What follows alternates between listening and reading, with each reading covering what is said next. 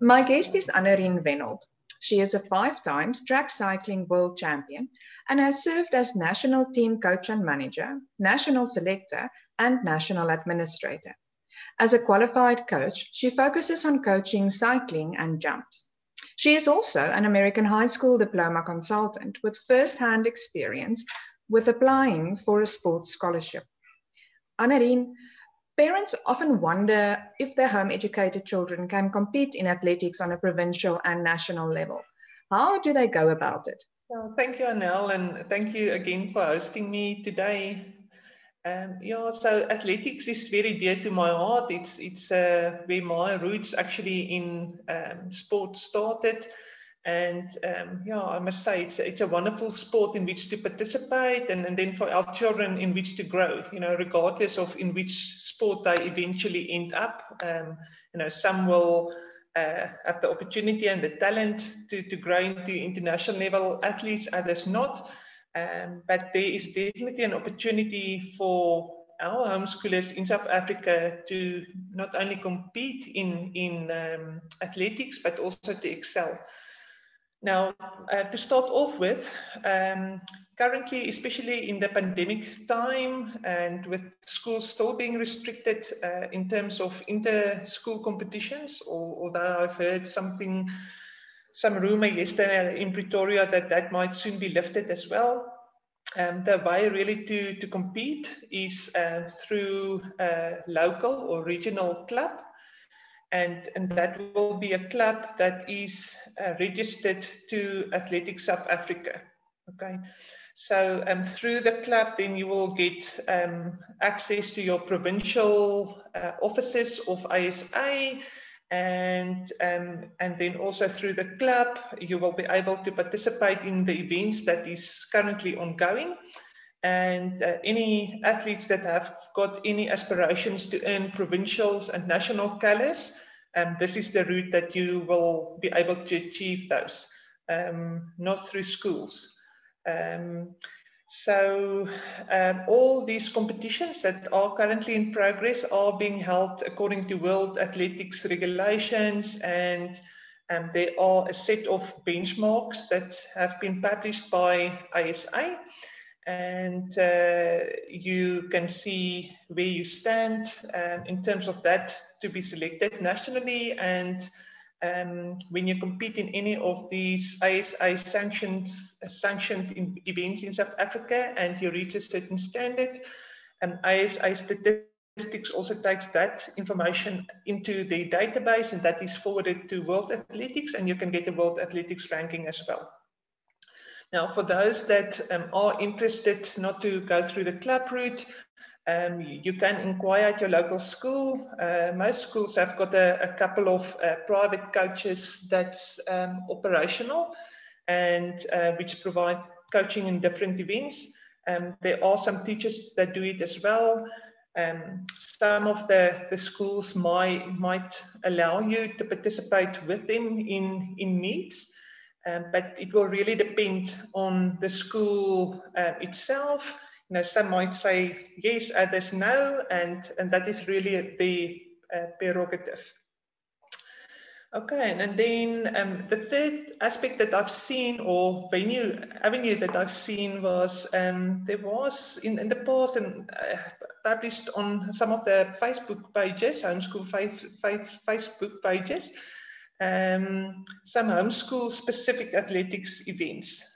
Last year, of course, there was nothing in that regard, but that is something that will be more low key that you might want to consider as well. I think the homeschool one that you are referring to, in the Western Cape, Cape home educators compete with the Christian private schools in an athletics event. And if you qualify regionally, again, provincially, and then you can also compete on a national level.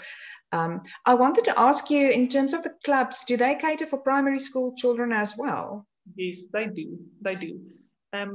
Again, this year, because of the pandemic still being around, many of the competitions for now has been focused on the high school and senior athletes.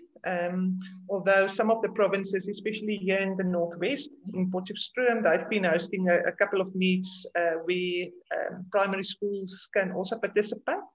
So yes, they do cater. It's really just now finding some events in which you can participate as a primary school child. I've seen the newest ASA fixtures list have been released as well, and it's now been confirmed that the primary school SA championships will be later this year, I think in October of this year. So we will see definitely some events coming up for our primary school children as well. But, you know, in my coaching group, I see the primary school children are continuing to train, you know, that they might not have the competitions now to compete in, but they are still growing as athletes. Now, most parents are familiar with athletics as a sport because of their relationship with school, but cycling, that is something that most schools do not offer. So if your child is a keen cyclist, what route can you go to compete again nationally, provincially, and possibly later internationally? Yes, okay, Nell. So as with athletics, there are various means through which your child can grow and compete, and it really just depends on his or her aspirations and talent level. Just for interest's sake, currently the African Continental Championships for road and track cycling is in progress. Actually, the road cycling has been completed over the weekend, and South Africa is doing quite well, or did quite well, and we hope they will do well in track cycling as well. But interestingly enough, there's a couple of homeschoolers or ex-homeschoolers who is wearing the green and gold with pride. So it's definitely a sport that is open to homeschooling because of its nature. Now, if you want to grow your talents and pursue provincial and national level cycling as a homeschooler, you know, there's various things that you need to consider. And I just want to touch on a couple of those. You know, first of all, is there's you need to explore the different types of disciplines, cycling disciplines that are available. I don't know if everybody knows. I'm just going to list those that are available in South Africa for our cyclists. And those include road cycling, our track cycling, BMX, and mountain biking. And in each of these cycling different disciplines, there are different events, and specifically the track cycling is the most diverse, where on the Olympic level, which we will see hopefully later this year, there are 5 events for the men and 5 events for the women. And then on grassroots level, there are even more. Now, so first of all, then, just to summarize, to explore what you want to do and get a feel for what is available, and because some of the disciplines may suit you more than others. And then it's really by increasing your quantity and quality of training. The nature thereof will depend on your chosen event and discipline of cycling, and then the specific event demands. And then again, you will hear, as with athletics, it's the club system through which you have to work. And if you are looking at the club, you know, it's really, there's various avenues. You can, again, look on the Cycling SA webpage to find a club, or go to a local cycling shop, or ask fellow cyclists. Yeah, through the cycling clubs, you will then get more information of local races. Again, currently those are very scarce. It's mostly pursued on provincial and SA level, the riding that will be taking place, hopefully to be expanded more. And then a cycling club at your local school is another opportunity or avenue, especially here in the north. With the Schools Per mountain bike series that has been started a couple of years back and has been well established. Cycling has really become a school sport and can also be pursued through this means. Similar to athletics, you can approach your local school and if they will allow your child to participate with them. I think then, speaking as a coach, then a fourth way to improve is to find and work with a reliable and certified coach who can guide and monitor your growth. As in this day and age where information is freely available, you can find programs on the web. That's not a problem, but it is about individuality of the athlete. That's not necessarily considered sufficiently, if at all, through those programs. And through a coach, you will be able to structure your training program better, not only looking at your physiological aspects of training, but also the psychological and technical and tactical aspects thereof. And then maybe just lastly to reiterate, to be able to compete on a provincial level, you should be part of a club, and then you should hold a Cycling SA membership. Again, details of that is available on the Cycling SA webpage. And then to be able to compete internationally for South Africa, you as a rider should have met and exceeded the relevant Cycling South Africa selection criteria. And for each of the disciplines that I've mentioned up front, it is different. And in many cases, it even differs between the different events that the Team South Africa is aiming towards. Again, a question about the primary school children. I know there are many fun events where younger children can also enter shorter distances.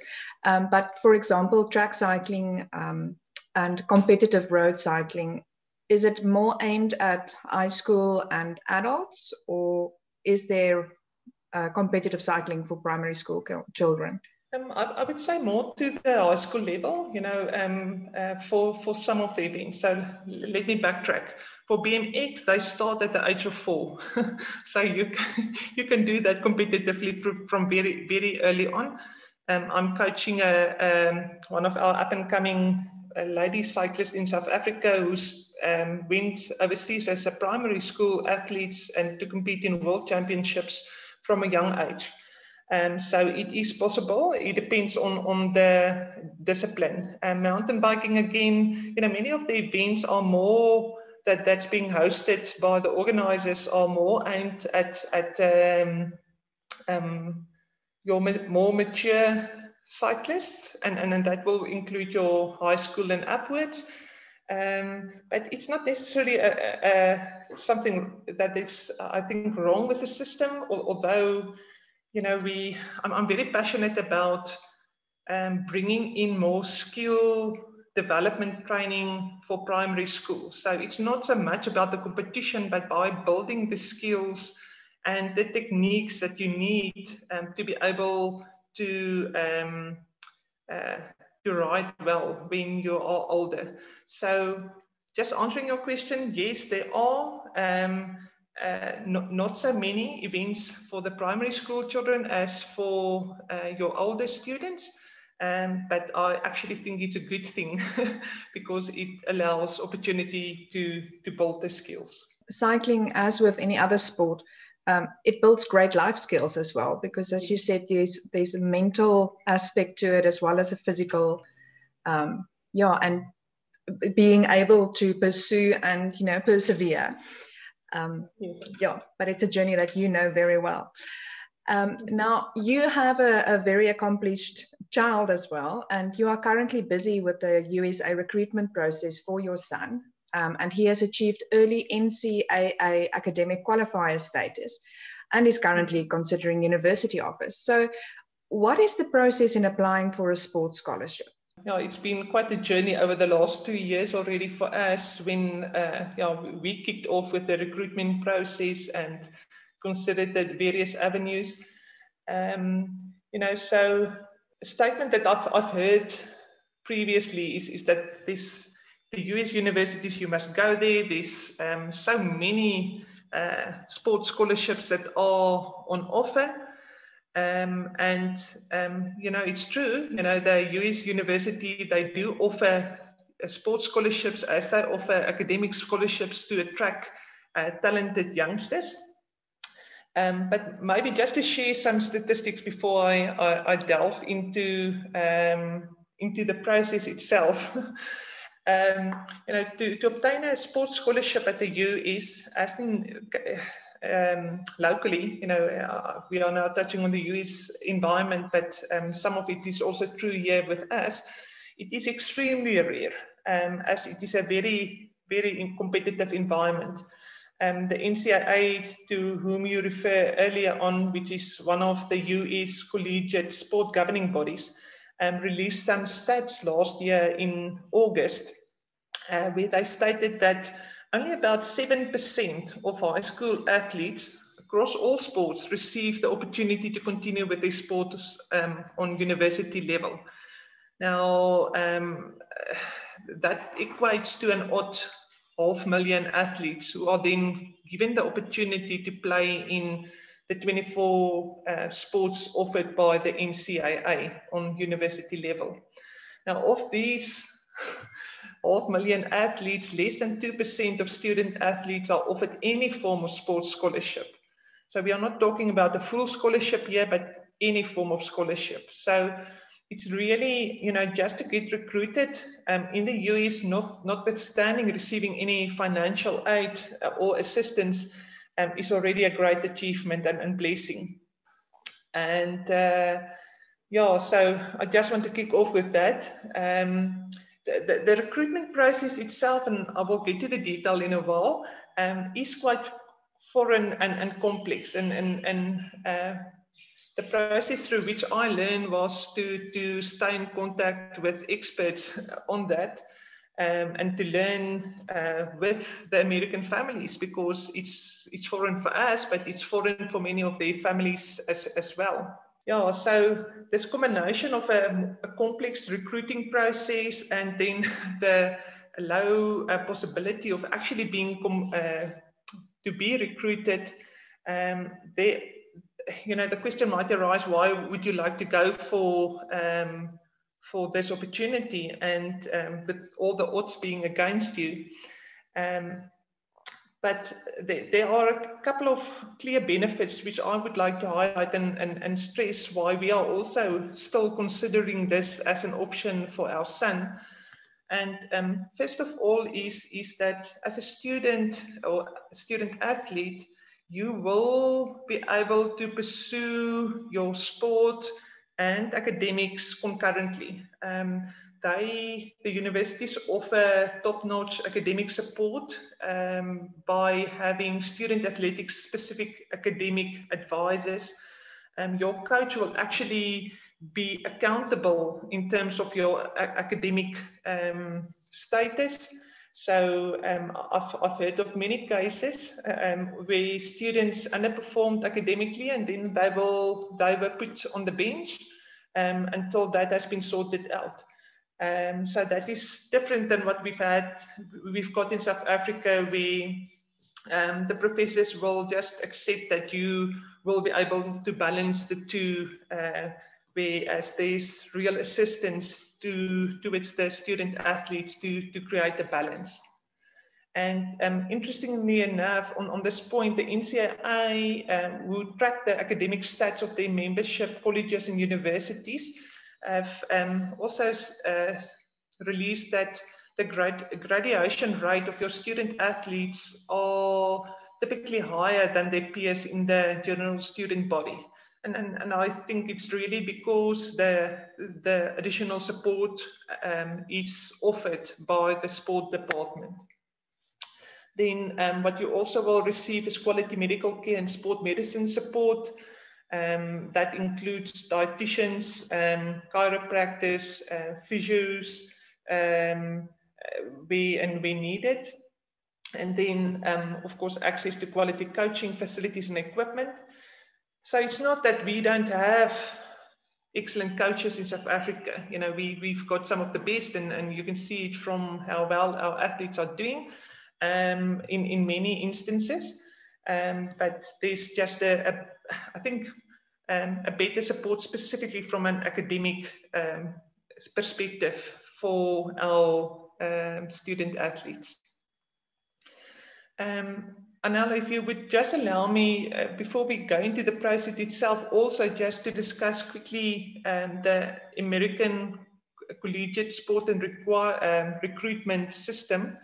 It's necessary that we just look at the different bodies, because the different governance bodies have got different requirements, and I won't go into that detail today, but it's just necessary to know that there are a couple of bodies. There is first of all the NCAA, which is on the top tier, and then also NAIA and the JUCO.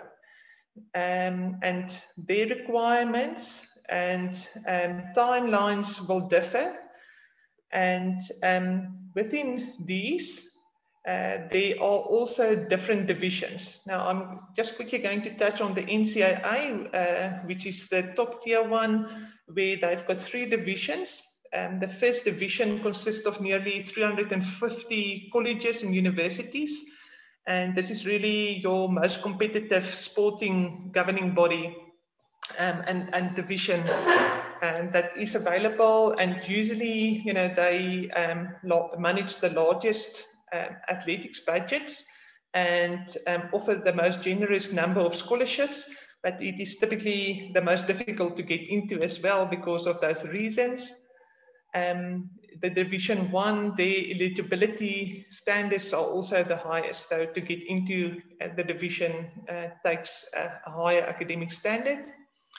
Then Division 2, which consists of more than 300 colleges, and again, it's a high level of sports standard, and but there's a bit more flexibility in terms of time for the student athlete to pursue other interests apart from sport and academics. And then the last one is the Division 3, which is the NCAA's largest division. And there's around about 200,000 students from more than 400 institutions. Now, worthwhile to know is that this division does not offer any sports scholarships, but they do offer you still the opportunity to continue with sport while in college. And many athletes have, because of the academic scholarships offered here, you know, for some athletes it makes more sense to go to the Division 3 than to 1 and 2, if you look at the financial side of things. And then something else to consider is that for you to be able to play sport in the US, at a US university or college, you must be declared eligible to do that. Now, again, the different governance bodies have got different requirements, and with the NCAA being the strictest, I just want to highlight 2 aspects on which they focus. First of all is your academic performance during high school. That is, that they've got set requirements in terms of the number of subjects or certain subjects that you must have in place, and your GPA score and balancing that with your SAT score.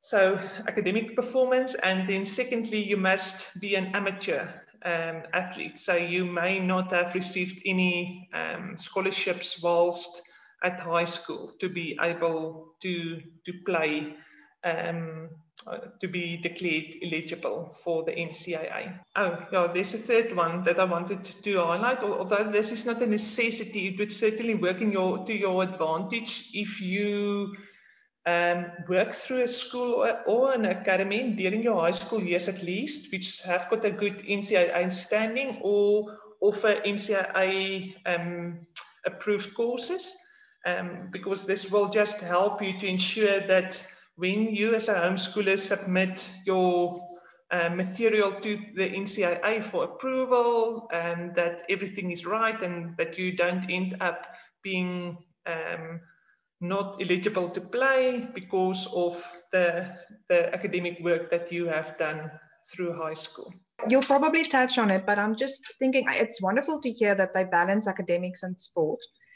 Yes. So you can't just rely on your sport ability.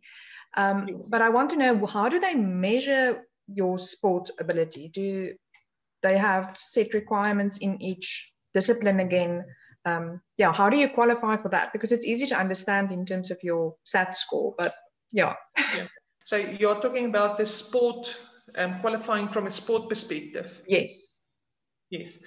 Anel, it's interesting, you know, it depends so much on the sport that you do. Some of the sports are easier to quantify, like the track and field and swimming, where you've got a time or a height or a distance. So the NCAA in itself doesn't have requirements, but the different schools might have got requirements. So typically the schools will have a requirement where they say, you know, this is the walk-on standard. So meaning with a set time or distance, you would be able to be part of the team. And then they've got also in some cases partial and full scholarship requirements. And it's, you know, so if you meet those, then you are not guaranteed, but at least then you know you're in the ballpark to be considered for that particular university or college.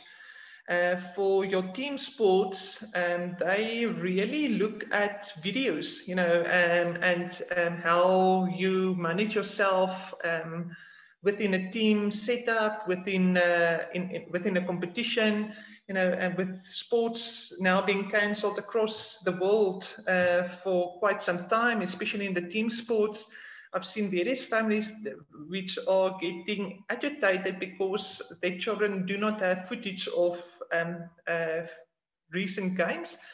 But you know, that is something that the college coaches have got to deal with. Is that they need to work with what they've got.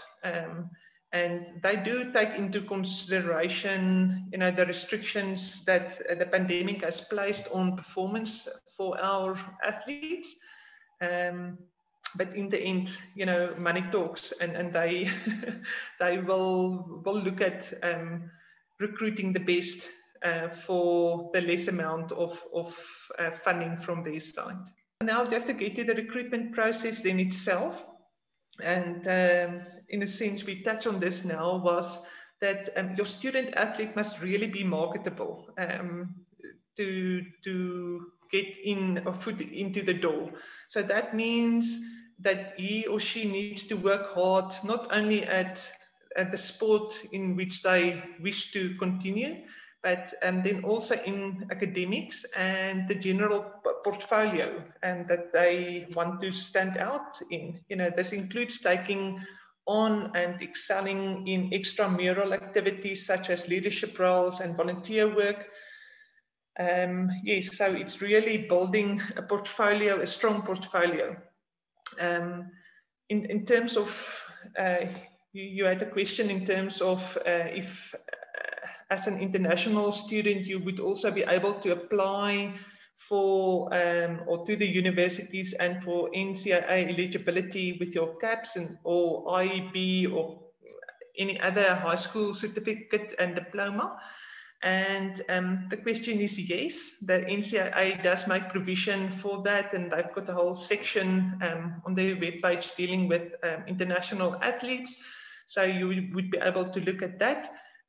But typically it will require not only finalizing your high school, but then also supplementing that with either the SAT or ACT. So that's the first step. The second one is to create a social media platform where you can share videos of your best performances or progress. You know, you might have to establish a YouTube channel or either through Facebook or Instagram, share information and make that information available to the coaches.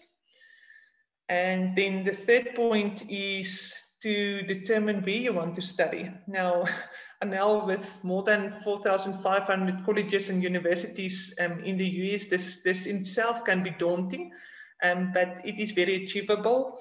And yeah, this is maybe a talk for an opportunity to talk about this some more at a later stage, Anel, where we can unpack it further.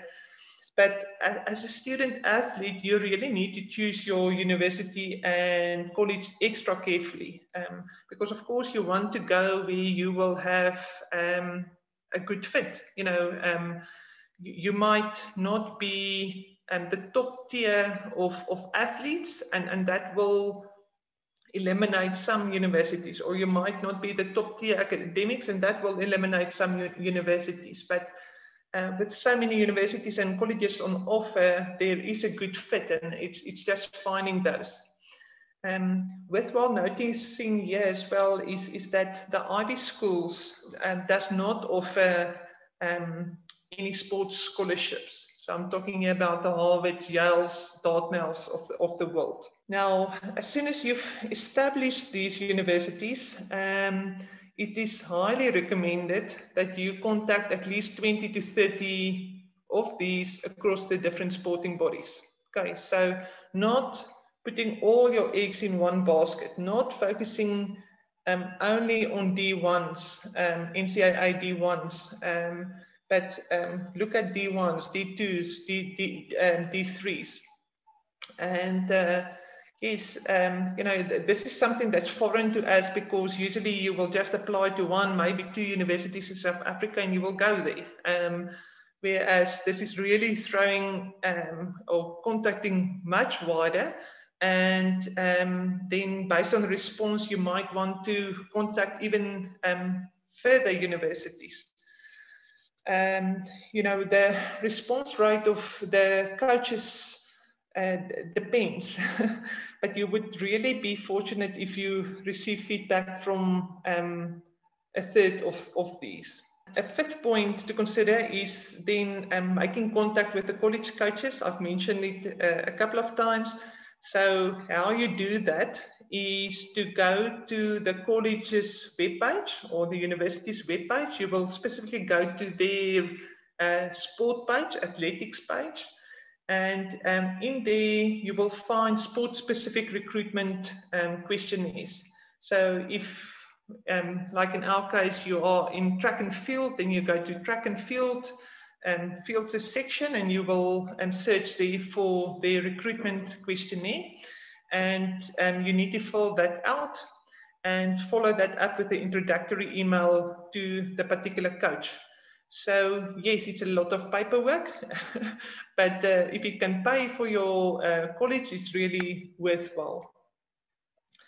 Now, in terms of timeline of establishing that contact, it is important that you take note of the requirements of the collegiate governance body. Usually that's also dependent on the sport that you want to play. Now, for instance, again, track and field, we were allowed to make contact with the coaches, but they were only allowed to start responding to us after Edrix's grade 10 year. Okay, so again, it depends on your sport, but if you don't hear back from them, it might be that you're just early in the process and that they are not allowed to respond back to you. Now, as soon as they are allowed to respond back to you, the form of communication will typically be through emails. A few might provide them with their WhatsApp details, and you can chat that way, or sharing Instagram accounts, or they will subscribe to your YouTube channel.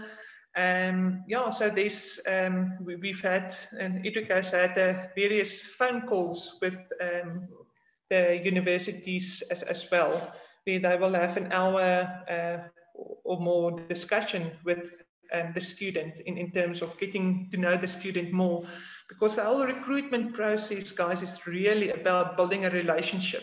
You know, they in the end will get a student with whom they will work for 4 years, and they need to make sure that apart from you being having the ability on an academic and sport level, you also will be a good fit within their program. Now, if you've not done it yet, another thing that you need to do is you need to register an NCIA account, if that is a governance body that you will work through.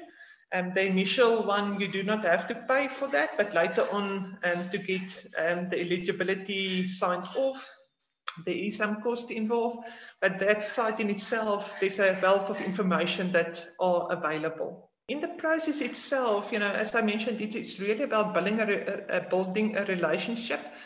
Now, it doesn't mean that you will be talking to them daily. They do have a job as well. They are talking to their team and they are talking to new recruits. But it is courtesy to at least once a month just give them feedback in terms of where you are, any new aspect that you want to share, an accomplishment on sport or on academic level you might want to share with them. But yes, that is then a continuous process that you follow up to the point where you arrive where an offer is being made, or you decide to move away from a particular college. Part of this process is then for you just need to stay abreast of what the NCIA requirements are, as I've mentioned before, but specifically their calendar, and then specifically also the university admission requirements and deadlines, because just something that I need to mention is that a university can make an offer to you. It can be either verbally or on paper, but that does not guarantee that you will be accepted by the university. In some universities, for sure, it opens doors for you to work through the sports department. But for others, and it's much more restrictive in terms of what the admission requirements are. So in the end, those two are separate. And yes, then eventually when you receive an offer from a college, they usually have got a timeline within which you need to respond. And if you accept the offer, you will be typically required to sign a contract. Again, it depends on the governing body and division that you work through. With the NCIA, they call this a national letter of intent. And you might have seen pictures on the web page where the child will sit with all the banners and signing the contract. And yes, so in a nutshell, that is the process. Anel, any questions? Not one that I can think of at the moment, but I do think that it prepares you also for your life as a professional athlete, because these days professional athletes are so much in the spotlight and they have to market themselves and put themselves out there, that if you can practice doing that while you're still at home, I think you are actually well prepared for your adult life and your professional career. Yes, no, for sure. And, I must really say that although there's a lot of uncertainty within this recruitment process and you don't know what to expect by when, and, if you get an offer, you don't know if you will want to go there because you have not visited the site or the campus, and et cetera, but, the coaches are really pleasant people, and they are really building up the students tremendously.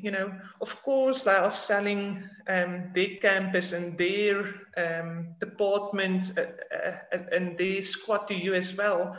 But it's really people who are interested in the students, and that is great. As you mentioned, it's a process. Even if you go through the process and you still decide, no, I'm not going to take up any offers, or no, I'm not going to go overseas.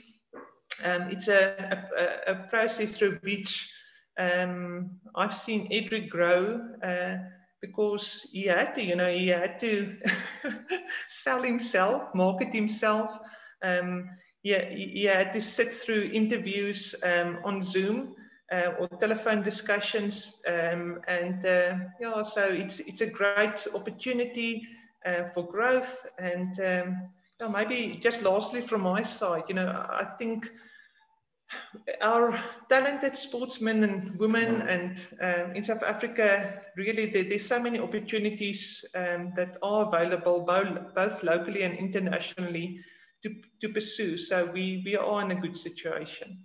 Annerine, thank you very much for all the information, and I wish you the best of luck with Edric's choices and decisions you have to make. Yeah, and I think we will have a follow-up conversation because there is still so much to explore and for parents in South Africa to understand as well.